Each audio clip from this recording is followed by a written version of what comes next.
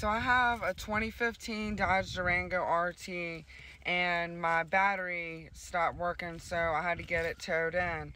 And I'm going to show you how to put your car in neutral when your car won't start.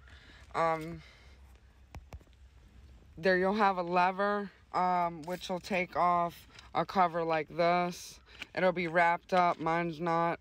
So what you basically do is you will take your key out of your fob and stick your key in here and raise it up.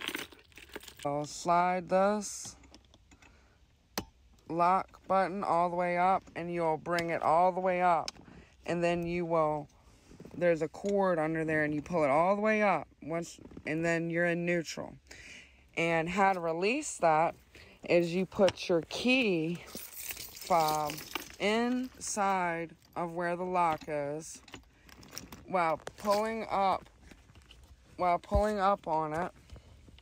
You'll put your key in where the lock is, you'll lift it up, lift it all the way up, and then she'll come right back down.